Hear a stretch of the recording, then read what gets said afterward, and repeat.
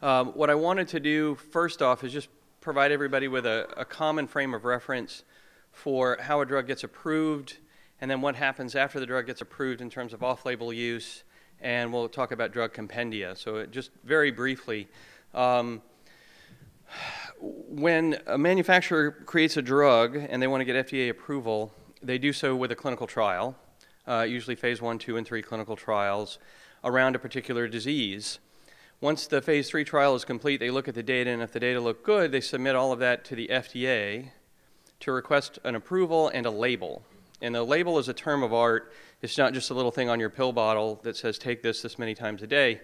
It's the big sheet of paper that comes in the box of medication, either to the pharmacist or to you if you get it shipped directly to you. It's one you usually toss after you get it. You don't look at it because it's got all sorts of Byzantine things on it.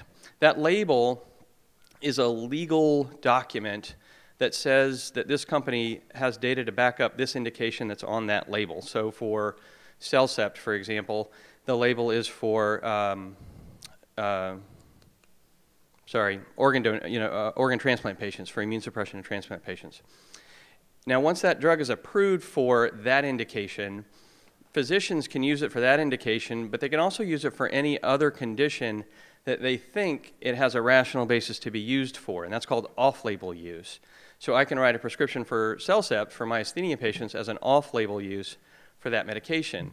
And historically, that's sort of how medicine's worked. It's physicians using medications in ways that were different than it was studied for because we have a rational basis for doing so. The other way that companies can do, and some companies do, is once you begin to use it as an off-label product, if the company wants to increase their market share perhaps or get a label indication for that drug, they can go back and do a study for that drug in what's currently being used as in its off-label way, like for myasthenia, and do a couple studies and see if they can show efficacy. Then they can go to the FDA and get another label approval for that particular indication. A lot of companies don't want to do that because it's expensive and it takes a lot of time. And it's not really, if they don't think it's going to increase their market share, they'll just leave it alone and let everybody prescribe it off-label. And historically, again, that's worked pretty good. Between insurance companies and physicians and drug companies, we sort of had this agreement that that's kind of how medicine works. And the law recognizes the same thing. I do another talk on off-label use and all sorts of liability things, but generally speaking, the law says as long as there's a rational basis to use it in an off-label way, we're not going to make a big deal about it. So the other little piece of the puzzle that's out there are what are called drug compendia, or a compendium.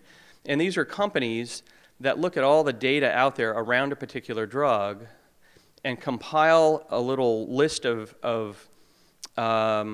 scientific data that supports the drug's use in an off-label way.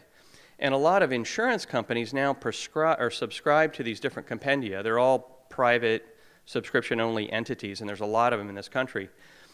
And each insurance company can subscribe to as many or as few as they like, and they look to the compendia to see if there's any support in the literature for the way this physician wants to use this particular drug. So now you have sort of a middle person arbitrating the use of the medication between the physician, the patient, and the insurance company. That up until the last few years, we really haven't heard much about them, but in the last 4 or 5 years, we started to see the rise of the compendia as a way for insurance companies to say there's no data for this medication. So if the physicians that work for the compendia go through the literature and don't find support for a particular medication, CellCept and myasthenia, they'll say, well, there's no data for this, so we're not going to cover it. There's data for prednisone, perhaps, and we'll cover that, but we won't cover CellCept. So that's where we are right now. We're seeing more and more of the pushback, and that occurs not just with CellCept, but with Imuran. We see it with IVIG, except in the acute settings. I haven't got much pushback for plasma exchange yet, but we're starting to hear more and more of this as we go forward. So what we're trying to do on the advocacy committee is try and figure out, there's a couple of ways to do this, to try and attack this problem. And one is to just sort of do hand-to-hand combat with the insurance companies when they deny a medication for a patient, which is what we've all been doing. And that's okay. It's not very efficient, but it's okay. The bigger lever that we'd like to pull is getting inside the compendia and submitting applications for the medications that we use in an off-label way to the compendia and say, look, these work, and we'd really like to keep using them. That's a hard nut to crack. We've made some inquiries about that process, and it's very, it's not an open process. It's not transparent. Drug companies can go to the compendia and submit data for their medication for an indication. So is it Genzyme that makes mycophenolate? Genzyme could go to the compendia and say, we'd like to submit an application to get approved for off-label use. But they'd have to do it with every single compendia to make headway, because different insurance companies subscribe to different compendia. So it's a very Byzantine process, and we're just sort of trying to figure this out. The other way to do it, and the way that I think might bear some fruit, is to talk to your legislators, your senators mostly, to begin to bring some pressure to bear on that side of the equation. I think that's something we can all do, and it's fairly easy now with email. All of our senators have a link on their own Senate website to their email trough, and it goes, and you'll get an answer in a few weeks. I've been doing that for the last few months for different things, and it works. They respond. Now, whether it changes anything, I don't know yet, but that's a different story. So that's where we are with the environment. And so what we thought we'd do today is go through a few things and give you some ideas about how you can fight sort of the mono thing and on the grassroots level, and then maybe some pearls from these people who have had more experience with talking with insurance companies, and see if they give you any bits of wisdom. What I always tell, the first thing patients can do when they are diagnosed, the best thing you can do to help out your medical professional is keeping a symptom diary. Something that says your condition, you know, how long do your pills take to kick in? How long do those side effects of those pills last? What activities do you do that make those pills get, you know, work through quicker?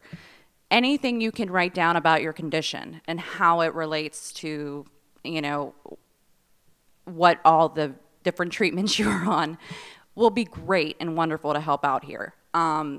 These diaries actually have helped me in my position get a lot of different medications approved, have helped me greatly get IVIG approved.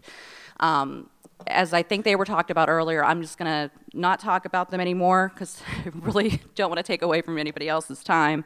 If you have any questions later, feel free to come up and ask me about them. Choosing insurance, we'll go with that one next because I don't want to stay there. That's the big thing here, choosing your insurance. How do you know what insurance plan is good for you? I often tell my patients to, you know, think about key questions like, do you travel often? Do you have medical equipment and other things that you have to take with you when you travel? All these kind of questions are something very important that you're going to need to know when you go into buying health insurance. The big thing is, look at buying health insurance like buying your first home. You're going to want to know things about the area where you're going to live. Are your doctors in network? You know, are they in the area? What are your utilities per month? That is going to be what your prescription costs are. So asking a lot of questions about the insurance companies you're interested in. Give them a call, write them letters, so really look into them and do any research, making sure that you're going to be really happy with that match. So what's going on with your prescriptions? We're going to, like I said, I'm sorry if I'm cutting a lot of things off here. I don't want to take away from anybody else. As we had mentioned, there's this big bad monster called the compendia right now. This is partially what's been going on with some of your insurance costs. Each insurance pretty much follows this basic model. It is a, let's just call this a tier, a model of a tiering system for a prescription drug cost plan. Tier 1, that's your lowest out-of-pocket cost. Tier 5, that's going to be the most amount out of your personal pocket. So when you're looking at these insurance companies, you also have to look, can I afford my tier copay for my medication? When you call, you can say, hey, I'm on Mestinon. What is my Mestinon on this plan? And they'll probably tell you right now, probably tier 4 or tier 5. That's generally where my patients' medications have been falling for the Mestinon. When you're looking at this, say you call me and you say, hey, my medication for my Mestinon, it's $50 a month. What can I do? You can call your doctor's office and they can do this thing called a tier exception, where we can generally take the cost of that medication and get it down. common medications we can use to get that cost down is prednisone. Some insurance companies will take azathioprine and mycophenolate, the Cellcept and the Imuran, even though they're off-label. They'll still accept them as formulary alternatives if you've been on those. So that is one thing you can do about the tiering system for your Cellcept, or not your Cellcept, I'm sorry, your Mestinon prescriptions. There is one big kicker with this, though. About 2 years ago, Medicare decided that if they do not have a formulary agent on a lower drug tier, so let's say your Mestinon is on tier 3 or 4, but there's no formulary alternative on tier 1, they do not have to grant you a tier exception. They do not have to give you a lower cost for that drug. There's no drug there. That doesn't matter. All right, we don't have to cover it. So that's why I brought up the prednisone and the mycophenolate and the Imuran. Those are alternatives to your therapy. They're not the same drug. They don't do the same thing, but they all are alternatives for you. With that being said, other things you can do, I'm going to actually go back off something Dan had mentioned earlier. He had brought up the fact that, you know, you can get involved and you can go to your legislators to complain if you are going through these problems, if you're having problems getting prescription coverage. After you do what is called a level 2 appeal, first there's your, and we'll go through the steps here. First, your doctor's office requests a prior authorization for your medication if it's not covered on a, you know, if it's not covered. The next step, your doctor's office will get denied. They have to send an appeal. It could either be a written appeal or they could do it over the phone, and that will get denied. And this is what we call, next step is a level 2 appeal. This goes to a third party group. It is not your health insurance directly. It's supposed to be a non-biased entity. When they come back and they deny it, you can actually go and send a complaint to your attorney general for your state. I know Pennsylvania, there is a website, and there is a actual link where it goes file a complaint, medical complaint. And that's another way, too, that you can also, we've had quite a few patients doing that. After their level 2 for mycophenolate or Imuran get denied, they can actually go ahead and submit that the complaint to the Attorney General. So that is another step that you guys can also get involved with if you're having problems with those drugs. All right, so we're going to get away from what insurance, you know, just the insurance for a little bit here, and what you can do for yourself as a patient to help get your medications. There are 2 sites I like to use. You can do these for any drug. It doesn't just have to be for your myasthenia gravis meds. This can be for your asthma medication, your heart medication, whatever. I have patients calling in and they can't get their meds, and let's say I did try to get them something approved and the insurance didn't cover it. This is also in your book. I see some people taking pictures. It is in your, this slide is in there. It's at the first one under Shop Around. But these 2 websites I'm going to mention are going to help you astronomically in different situations. So needymeds.org. This site lets you see what pharmacies have discount programs. And you can search the listings of drugs they have on their plans. Sam's Club has been my savior for patients for mycophenolate and azathioprine. I don't know if there's Sam's Clubs wherever you live, but this is what we call a warehouse store, like a Costco. I don't know what other names there might be. BJ's, okay. So they sometimes have like a membership fee. For example, the Sam's Members Plus that I've actually had that help patients out, it's $100 a year. And what they do is the azathioprine and mycophenolate both are $10 per quantity of 30. So if you factor in a lot of people with insurance, they pay about $80 a month sometimes with their copay. That's cheaper than their copay. That's $48 if they're doing it 4 times a day. That's $48 a month. So this is a really big and important step that you can do as a patient on your own. You don't need your doctor's office to get involved. You just need them to call it into the pharmacy, whatever one you pick. But yeah, so there's one thing you can do. Check out that website with all your meds. Look to see if they're on any discount program with your current pharmacies around you. Needy Meds also lets you check for available patient assistance programs. We're just going to call them PAPs.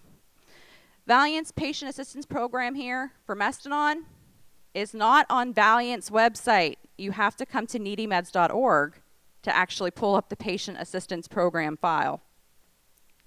They do have a drug discount card on this website that does actually work at most pharmacies. The only problem I have with this one's drug discount card is they don't keep a running log of what drugs that they have on their discount program at the time. So you just take it to your pharmacy. Hey, is this discounted this week?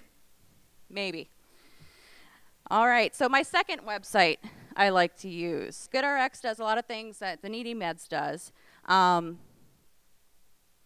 it helps me find the estimated costs of medications at different pharmacies around me.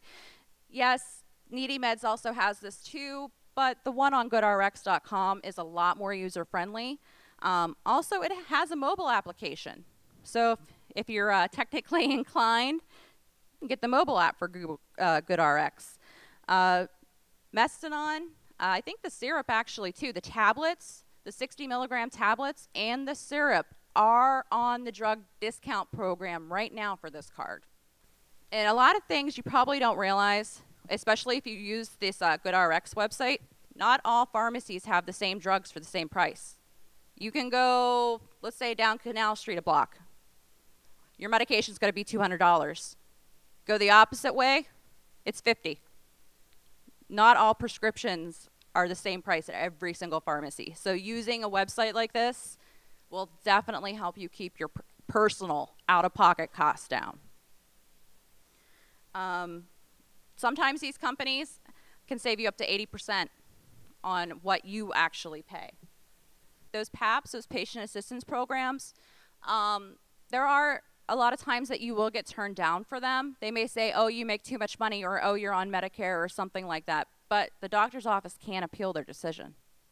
You can't appeal those drug companies' decisions for them to deny you to be on their patient assistance program. So if there is a case where it's really severe, which I have had happen, patient can't really afford the medication. I didn't even have to submit financials one time to get them to approve it like that because it was such an urgent need. Those decisions can be appealed if you're rejected to be covered on a PAP. The reason why we started Patients Rising is just for a few reasons. Is we wanted to be the aggressive advocate, and we wanted to do that for people in places like this. I've been in public policy and government for about 25 years, which is amazing since I'm only 36. But I did not know a lot about this world. Knew a lot about healthcare, knew a lot about government, knew a lot about legislation, been around a long time in those things, and now in Washington, and met a lot of patients, been a lot involved in the patient space, mostly in oncology. But you know, there is an entire world of patient advocacy that I don't think we really knew a lot about. It wasn't like we didn't care, it wasn't like we weren't looking. But what I've discovered is, and I've met thousands of patients, and every one of them, you know, we just walk in their sacred steps. But the point I'm making is that I thought we were doing patient advocacy 4, 5, 6, 7 years ago, and the answer is we were only doing part of it, because there are patients like you, and in the rare disease community and organizations like this, that people never see, and I think that, and I didn't see.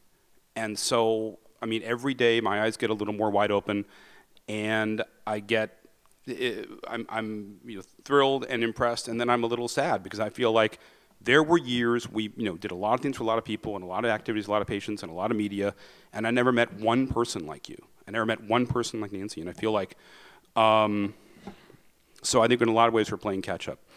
And I'm honored to be here, and I'm honored to be next to you. And I want to thank especially, not just MGFA, but I want to thank Kathy and Susan, who reached out to me And I can tell you just from where I'm standing, you may have no idea what it's like for someone you don't know to write you a note and say, we'd love to hear from you. And I mean, that is the, that makes all my days. So I want to say thank you to them and to the organization for allowing me to be here. Patients are living better and longer, and that includes you and the breakthroughs that we talked about. We're seeing treatments and even the emergence of cures and things that were unimaginable 10 years ago, and certainly unimaginable in the ways you were talking about in the time that you've been involved here. And so there are breakthroughs, and there are precision medications and personalized medications that are so close we can almost touch them and almost taste them in a way. And this is the point I've been trying to tell people, is that, you know, we're no longer surprised when a person with a chronic disease or a serious illness either lives a full life or outlives me or even recovers. Like, we're not surprised anymore. I can tell you, you know, if I were to say, I took a left on Canal, I went to Poydras, and I went down Decatur, I didn't see one person who had too much to drink. Now, you would think that was amazing. Of course, that's impossible.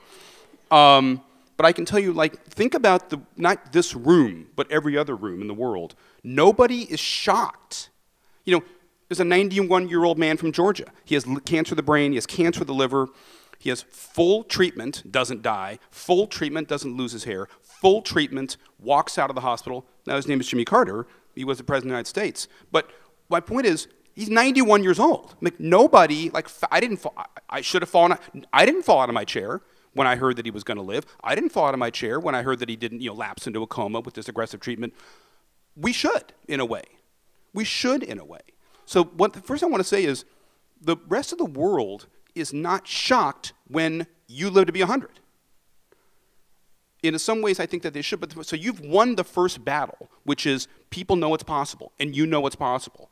And I think that's, you know, that's the thing that I think we don't think about. It's like I said, it's like the turning of the earth. It is so subtle, you don't really notice it, but it's the most impactful, extraordinary thing. So the first thing I want to say is we should be surprised, but we're not. And that's a first breakthrough. But there's a lot of ways right, best of times. These are possible. But look, it's the worst as well. Patient access to the treatments that make those extraordinary things possible has never been tougher. I was talking to people in the infusion aspect in the other room and hearing you here and all your extraordinary victories, and I think that's stunning. People out in the other room saying, you know, we have an amazing record. We have 80% reversal of denials. And, you know, they were celebrating. I was celebrating 80% reversal. That's really great. That's really amazing. But that's devastating at the same time. You know, my elevator down here didn't fail, but 80% of the time it could save, and but that's not good enough. You know, that's just called a workaround. You know, if every time I took the elevator from downstairs and it was going to, you know, collapse and die, and they saved me 80% of the time, nobody would care. So the point is, I think that's, you know, people working hard, some amazing stories here, some amazing energy, and things are happening. But my gosh, I mean, so the point is, there's an entire world and industry and process that is called insurance denial, and so these amazing people work there, fingers to the bone, and they work real hard, and doctors in the offices, and I've seen it, I can tell you 100 stories about that. And they're celebrating this 80% or plus or more win, but you know what, honestly, it ought to be 100, and it's time to change the default system. My point is, right now, it is not good enough to have a system by which then excellent people can have excellent results that 80% of the time help you. It is time to turn the system to its default setting to be pro-patient and not pro-process. And until that changes, you will never, ever achieve all that healthcare can give you. Quick, the regulatory roadblocks, you talked a little bit, Nancy, but these, you know, the point is, it shouldn't take 10 years for a breakthrough medication to go through the process. It sure as hell didn't take 10 years for the next iPhone to get to the market. You want to know why? You want to know why? Because there's billions of dollars at stake, and every day it doesn't get the market, they're losing money, and you better be damn sure, pardon my language, but darn well sure that they're going to do whatever they have to do to get this next phone into my hands so I can get it in my 3-year-old twin's hands so he can break it and I can get another one. But the point is, it's not going to take, people wouldn't tolerate it. Would you tolerate taking 10 years? 10 years to get your next model of car? Nobody would stand for it. Nobody would stand for it. We shouldn't be standing for this.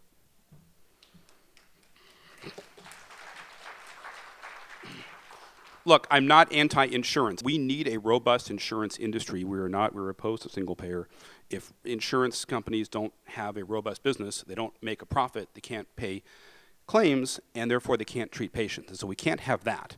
But I am enormously concerned about modern insurance practice and the process in the world you talked about. It is simply not right and is not fair, and ultimately I think they will lose money denying patients and having you get sicker to where they were going to have to spend then $100,000 or more per patient and per treatment. So to me, this is a losing game and worse than a zero sum. And so I attack the central premise that the denial industry is not just bad for you, it is ultimately bad for business, and that is a point that you can take. I'm working on 2 different points. I've got I'm concerned about the process by which insurance has made roadblocks. We call the barriers to access, which are real, about something called the value frameworks. Just me 10 seconds of this. You are in a war. You're in a war for the word value. You're fighting your value against system value. And somebody's going to win. I'm going to tell you right now, somebody's going to win. And if you lose, you're done. If your value is not greater than the value of the system, they're both important. But if you lose the fight over the word value, you're done. You're done. You will always be hostage to what's good for the system or what's good for the patient. Our problem is with insurance design. And these 5 things I'm talking about, and the last one especially. Step therapy, which has been mentioned, which is a big part of your lives. Prior authorization, specialty tiers, mentioned here, structured here. Non-medical switching, and finally PBMs. Just one point, and I want to talk about all these, which I won't. What you just described is a PBM crisis. The PBMs are the pharmacy benefit managers. I have great friends who live in St. Louis and who work for Express Scripts, a multi-billion-dollar business. Great. I met Stephen Miller, the #2 man there. He makes $17 million a year.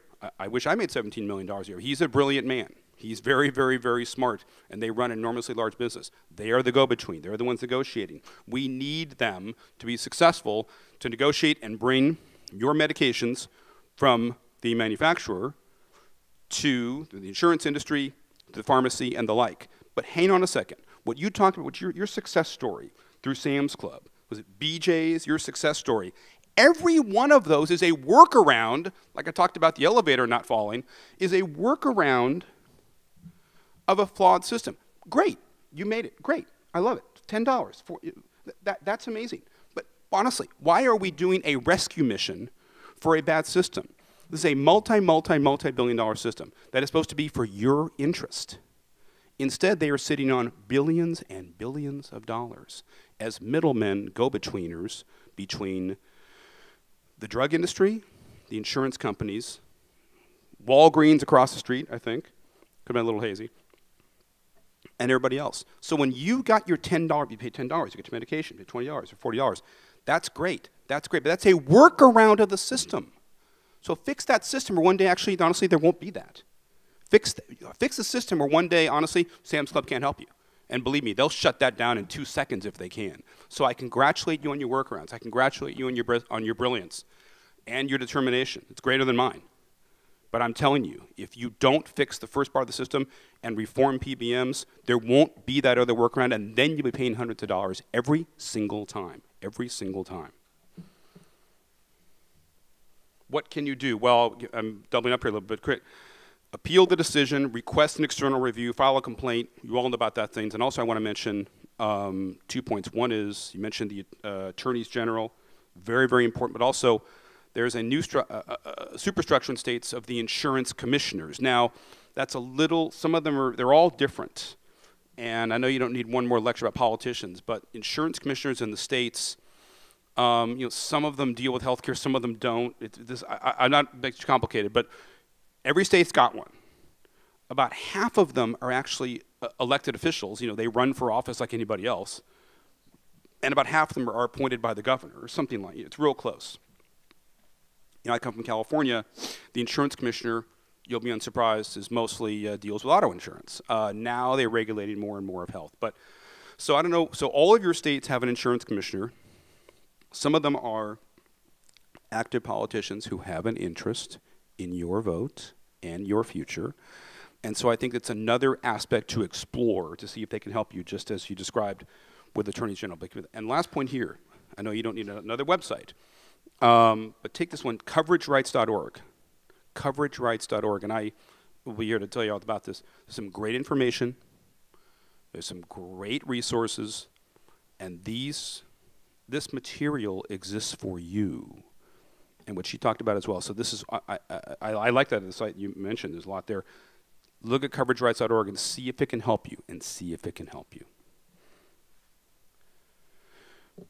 I think you know about this, I said when less means less. But I think 2 points I want to say is that if we spend less on medication, we're going to get less health. I mean, I'm a history major, not a math major. We spend less on health, we're going to get less health. It is crazy to have developed a utilization ideal that if we just spend less on you and spend less on you and spend less on you, we will save money in the end. That is absolutely not happening. And for people in the rare disease community, it costs as much to make your drug as it does for breast cancer. We need them all. We need them all right now, but it does cost the same. So look, you need to, again, change the default setting. They need to have the incentive to make a drug for 50,000 people as they do for 5 million. If they don't have that, they're not going to do it. This iPhone right here, they say is good for everybody. That's why there are so many of them. So to me, you have to incentivize and justify and move forward a system where a company, an entity, can break through a miracle for you as they will for prostate cancer or somebody like me. I make a point real here about the hyper-focus of cost. Look, you hear a lot about this. Of course cost to the healthcare is a concern. Of course resources are finite. Of course they are. Of course they are. We need to be good managers, but listen, if we attack an industry, we're going to get less of it. And the focus on cost, I call the hyper-focus on cost, and we need responsibility. We do not need rip-off artists. We do not need people taking advantage of people in the pharmaceutical industry. We don't need that. We must call that out. But listen, there's one thing to us that the hyper-focus on cost has caused, and it is this. It has made a determination that you're not worth it. You're too expensive to treat, and you're too costly to save, and it has made patients, and I am not making this up, that you are now a commoditized drain on resources. Not just tragedy, we all feel sorry for you, but what they are saying is you are actually so expensive that you're taking away from, I am not making this up, schools, students, fire departments, roads, that you are a drain on resources that we can all use rather than a group of individuals, human beings that we know how to treat and cure and live for the rest of your life. And until we look at patients like a community of human beings we know how to help, rather than a group of people who are just super expensive, then honestly, you will lose again. You have to win that fight too. My concerns then in 3 ways. The nature and development of value frameworks I talked about. What I said is the veritable anti-patient infrastructure. There is an anti-patient infrastructure in every one of those denials that gets reversed. And every time somebody out there with their infusion wins 80% of the time, every one of those is a system that is meant to stop you and stall you, that they have managed to get through in an amount of time. But all of that is a superstructure of a system that is geared and built against you, and it's very recent. It's not 40 years ago. The things that we're seeing in denials, the things that we're seeing in delays are unimaginable 10 years ago. This is relatively new. So you're in a new fight, in a new war, and new challenge. There is a better way. We have solutions, and I'll make a point about the authentic patient voice. Look, I feel like, I know you don't believe this, some people think I'm a pretty glib talker. I'm okay at this, but your voice is 10,000 times stronger than mine and 10,000 times more meaningful than mine, and you are the authentic patient voice, your families and caregivers and the patients themselves. You are the only voice that can truly lift this up and reverse it. I make a point here on my screen here, heard by regulators, legislators, public leaders, and the media. Let me make a point, and I heard you said about sending notes to politicians. I have another confession to make. So I worked a long time they don't look too unhappy right now. So I worked a lot of years in politics and campaigns and elections, and I can tell you that you're right. Do it, get on record, send the email, get down to them. I'm telling you something. Politicians, senators, congressmen, your legislators at home, they get thousands of notes every single week. every single, they're all meaningful, and they don't go in the trash. Hold on a second, they do not go in the trash. But there are so many of them. I don't want to make you competitive with all the people sending notes that then go into a giant pile. So first of all, take his advice. He is correct. That is good advice. But listen, you can go further. Your voice and your story has to stand on top of your email and your record and your name then to then turn this around. This is not a political point. I'm trying to tell you that politicians mostly just don't understand what it is you're going through. Not because they're stupid, they're not stupid. And they don't care, of course they care. But they don't know what to do. And they hear a lot of competing voices. And an insurance lobbyist has a strong voice, and they're not stupid either. And your voice has got to be there right alongside it to match it or work with it or overcome it. And so to me, what I'm hoping is today, if you would, is we want to take your voice and your story. So please, I'll be here for after we finish, if I ever finish. And that honestly, if you would, I want your names, I want your stories, we'll help you, I will make media for you or interview you or publish you. That's what we're trying to do. So to me, with everything else you're doing and everything else that's going on here, I'm hoping that you will allow us to be as involved as you can and want to be on taking your story, your specifics, and what you're going through and taking it to the next level of involvement and understanding. What do we need most of all? Ultimately, patients need air. Well, we do too. But I call that access, innovation, and regulatory reform, AIR. Look, so much politics, so much infighting. Get away from that. Ultimately, you need to win the fight for access, and it's part of that too, access, innovation, and regulatory reform. If you win those three fights, then you will win, and you will, ultimately, honestly, you will be amazed. The difference that you can make in addition to all the other fighting, all the other things you overcome, and all the other workarounds, and all the other amazing successes, that you can change hearts and minds and decisions and create, I guess, a new structure and a new future that is in your favor and not in the system's. Thank you very much. So my name is Elizabeth Patnode. I'm a clinical appeals RN, and I work for Excelicare, a Briova RX infusion services company.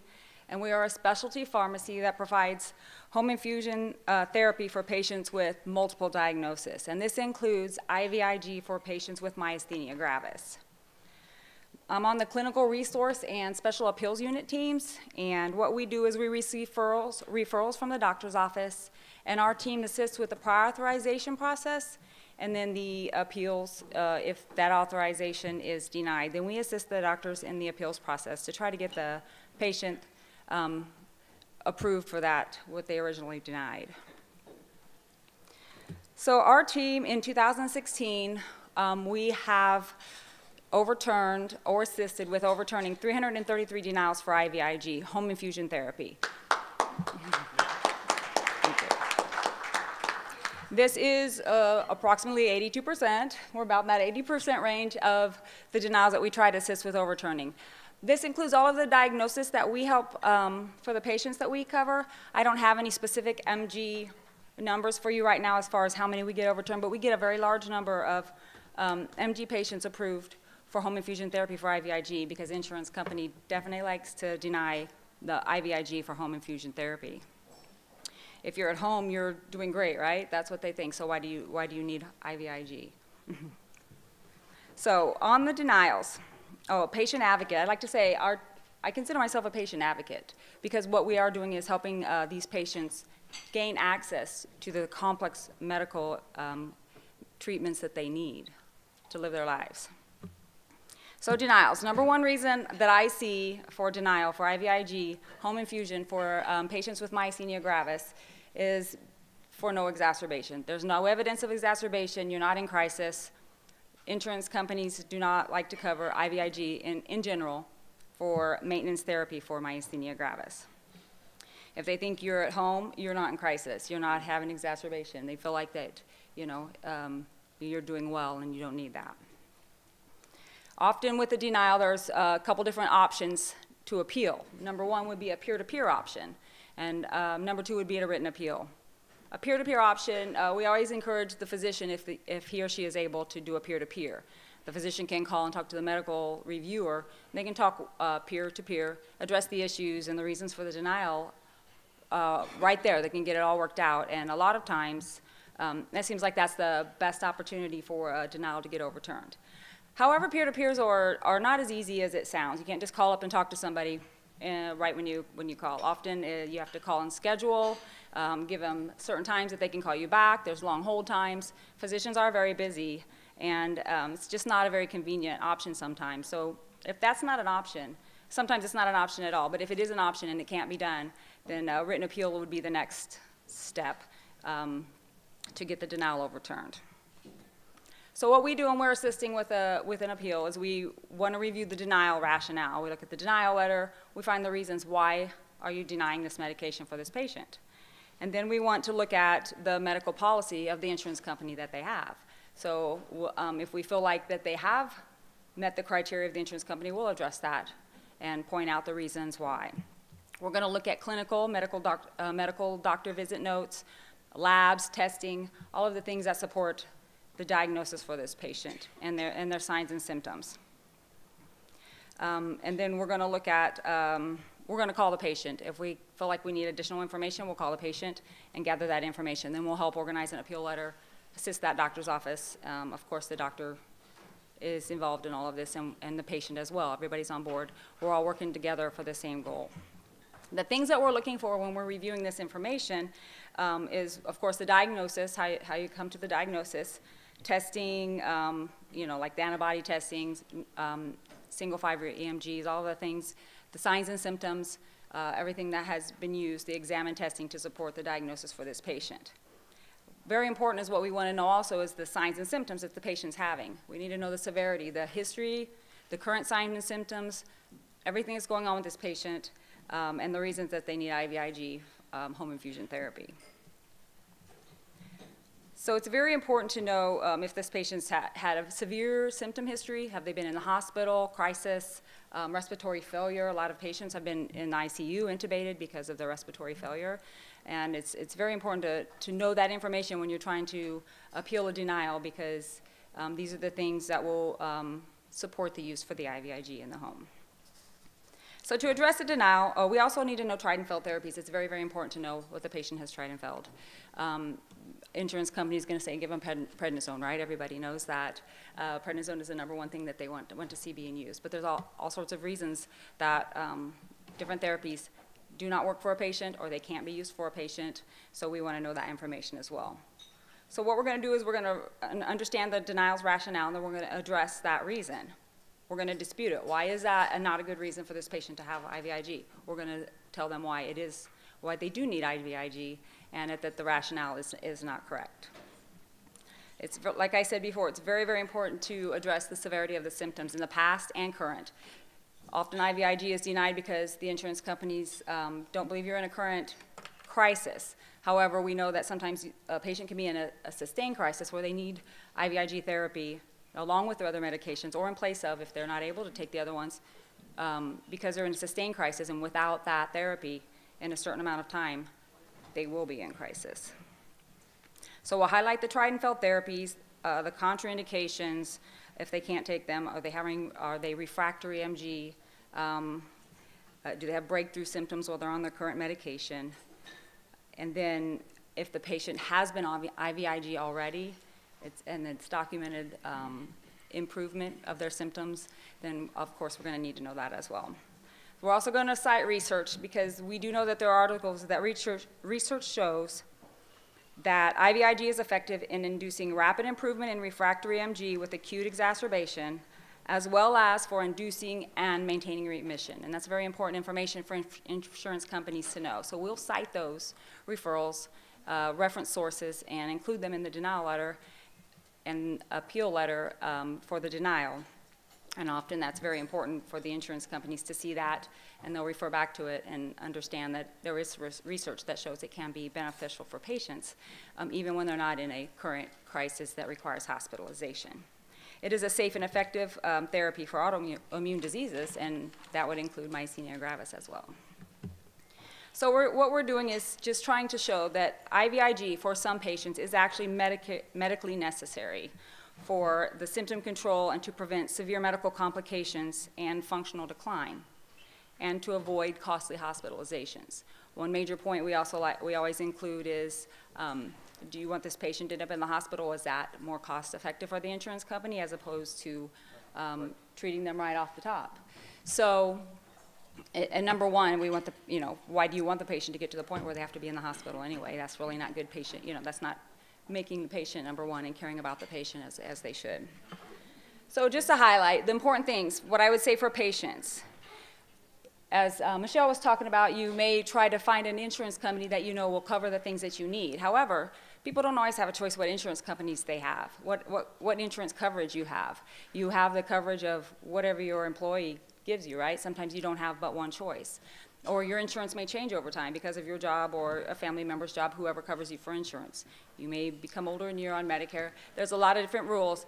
Medical policies are different for medical insurance companies all across the board. And so that's why we review the medical policies when we're working on trying to appeal these denials. So for patients, number one, report your signs and symptoms accurately. It's very important that the physician understands your symptoms. Some people they really downplay their symptoms. I'm doing fine, so it's no problem, but they have to, I'm not choking on my food. But say you have to swallow 2 or 3 times every time you take a bite. That's a swallowing issue. That needs to be reported to your doctor. So the doctor can document that and the insurance company can see that your symptoms are severe and that can affect your quality of life and your medical status. Shortness of breath, weakness, functional disabilities. If you're having a hard time combing your hair because you can't lift your arms up, well, I can still comb my hair. That's still a functional disability. You can comb your hair, but not as, or you can brush your teeth, but like you wear out before you can get done taking care of your needs in the morning. So that is all need to be reported to your doctor. It's very important. You don't have to be in a wheelchair necessarily to be having functional disabilities with your symptoms. It's very important that insurance companies know the symptoms that you're having and how they're affecting your quality of life. So keep your doctor's appointments. Sometimes if you're on IVIG, I'm speaking of IVIG, I know you take a lot of therapies in my experiences with IVIG, but a lot of times if a patient's on IVIG therapy, when it becomes time to reauthorize, the insurance company will look at the most recent documentation.